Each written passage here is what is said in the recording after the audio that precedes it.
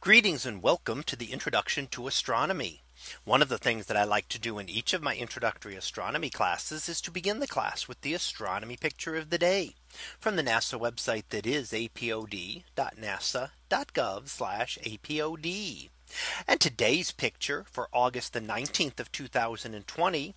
Well, it is titled "The Sun Rotating." So what do we see here? Well, this is a video that will show 7 images of the sun, all taken at the same time, and showing how the sun rotates. Now, the large image that you'll see to the left hand side is actually an ultraviolet image, which shows the chromosphere of the sun. The chromosphere is the layer right above the photosphere of the sun. The photosphere is the part of the sun that we see. So when we look at the sun, that's what we're seeing is the photosphere. And this is the area up above that, and it's called the chromosphere, is sphere of color, and it emits a lot of ultraviolet light that we can see. Now, normally it's not visible except during an eclipse, when the photosphere of the sun is blocked out because the photosphere is much brighter. But during that time, during an eclipse or with special equipment, you can actually view the chromosphere of the sun.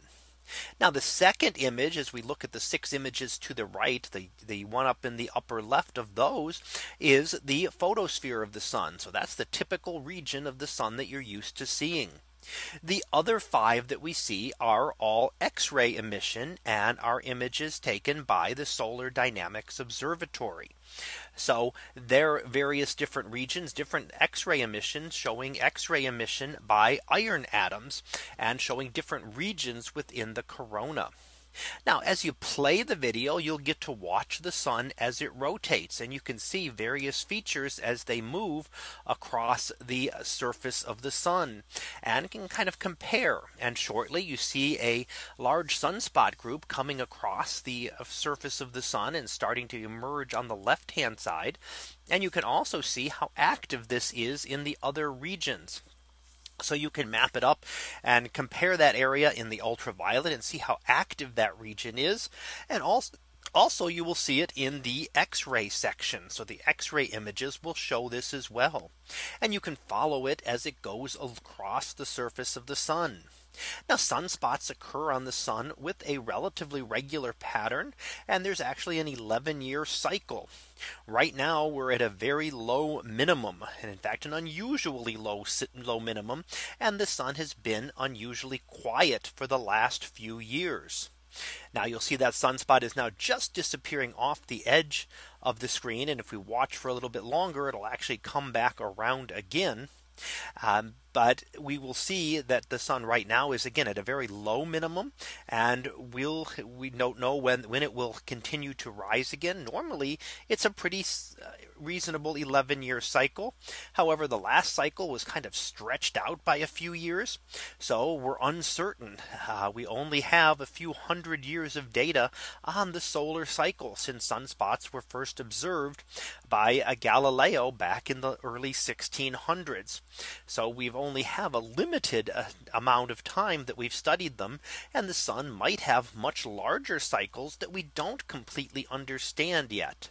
We do know that there have been times when there have been essentially no sunspots on the sun.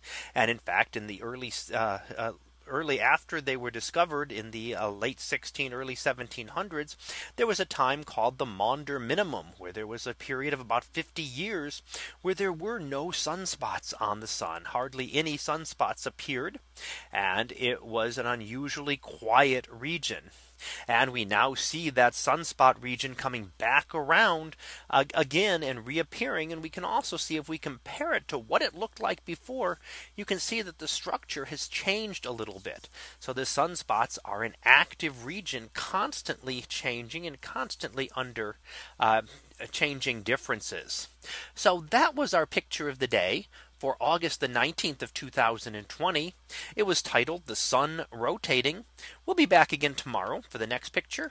So until then, have a great day, everyone, and I will see you in class.